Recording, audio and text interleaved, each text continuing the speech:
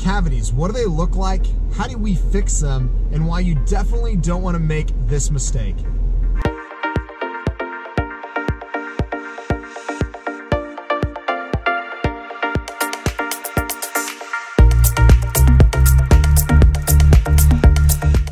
What's up guys, this is Dr. O and welcome to the Dental Drive. I hope you had an awesome day.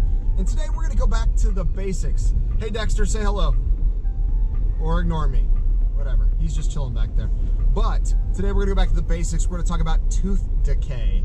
So if you have a cavity or you're like, hey, I never get cavities, this one's for just about everybody. So it's everybody that I just mentioned, which I think is everybody. I think I just said everybody a lot. Anyways, so moving forward with tooth decay, let's talk about it. So if you're like not in pain and you're like, I'm fine, my teeth don't hurt, I'm good, I don't have any cavities, that is couldn't be further from the truth as far as determining if you have a cavity. And I'm going to use an example today that hopefully makes that clear. So you'll be like, hey, I definitely want to go to my dentist regularly and get a checkup. And here's why. This x-ray, I'm going to go ahead and put it up on the screen.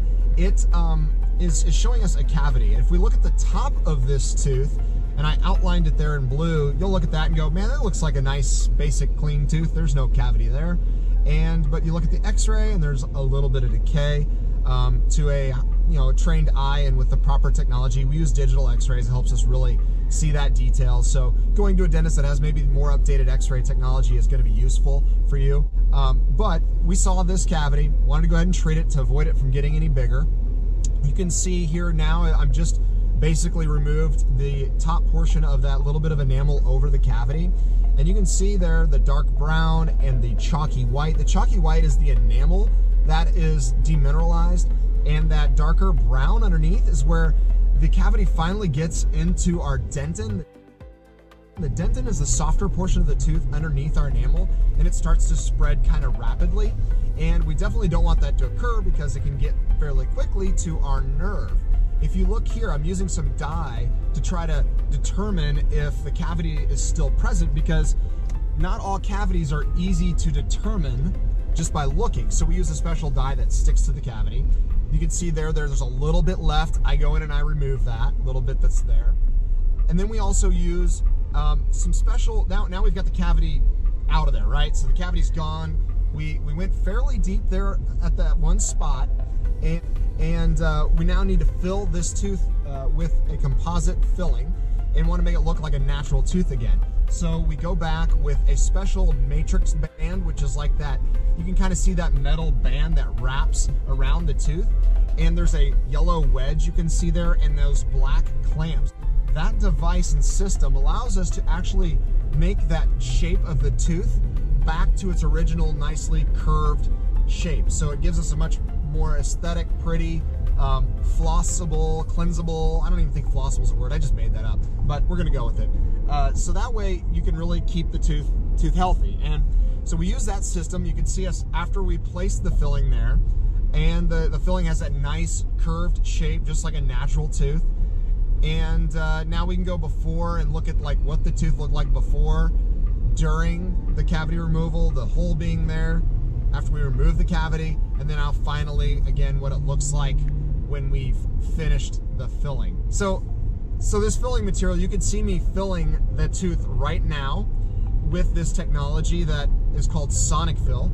It actually vibrates and flows in the filling material like water, even though it's more like a dense Play-Doh type material. So then we use a blue light. There you'll see us curing the resin in place before the filling is completely done. So that's kind of the process of placing that filling.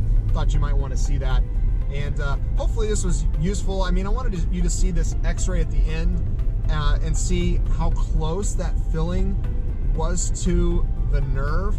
And the takeaway, and the reason I said you definitely don't want to make this mistake at the beginning, is that if you don't have tooth pain, that doesn't mean you don't have a cavity that might be really close to causing you a ton of money and a ton of trouble.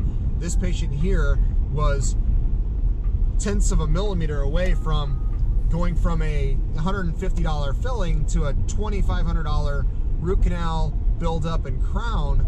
And you know, because of our x-ray technology and a good quality filling, we're able to save her a lot of trouble. And the fact that she went to us and did this prior to any sorts of pain is wisdom, and obviously saved her from having to spend a lot of extra money. So if this video can help one person out there go, man, I need to go see a dentist, I've been putting it off, I get it, life's busy, things happen, you have kids, you have school, you know, work's busy, there's all sorts of reasons why everything else is kind of pulling at you and taking your attention. But this video, I hopefully created it to give you some encouragement that, hey, if you go sooner than later, you might save yourself a ton of trouble.